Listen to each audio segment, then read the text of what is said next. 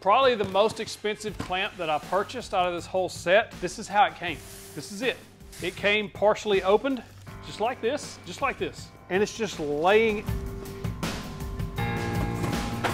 in there. That's trash. You're gonna charge me the most expensive out of any clamp and you're gonna send it like that. Nah. I really can't believe it didn't fall out because the box was one piece of tape holding the box of something that weighs as much as this does and as much space as you left in this box. Now I know this isn't Jet's fault directly. I ordered it from Amazon and it was shipped and sold by a company called Spreetail. And that's the problem because they don't give two flying flips about the product. All they care about is making the sale. Comment below and let me know, is this an acceptable way to package such a high-end product?